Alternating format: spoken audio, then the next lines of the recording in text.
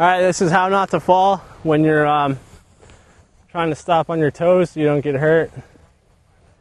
You definitely do not want to put your arm straight out like this. Try to strong arm the snow because it's not going to work. You could if you're going really slow, but I still wouldn't do it.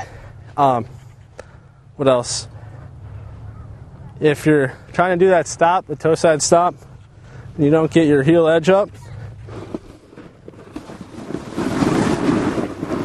say you fail to get your heel edge up like this, I'll show you. Just like this. You're gonna wanna keep your arms in and just kind of back, spread it out with your arms, rather than just falling backwards, going like this.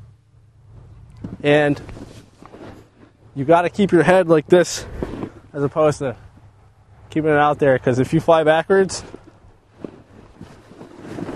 and you catch your heel edge and you fly back, you could try to save yourself by keeping your head in, and you'll maybe fall on your shoulders, but if you're like this, you're gonna hit your head.